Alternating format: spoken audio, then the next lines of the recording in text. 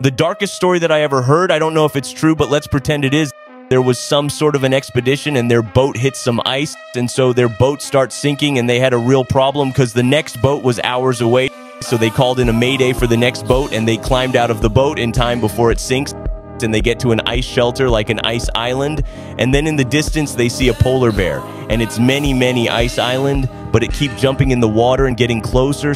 So then finally gets to them, finds out what they are, jumps in the water, pops up, grabs one guy. Anybody just watching, nothing they can do about it, takes him, kills him, drags him in the water, again goes back on the other ice island and just enjoy their meal. And they are one ice island away, hoping that he doesn't stay hungry after he eats their friend. Then the boat comes and rescues them.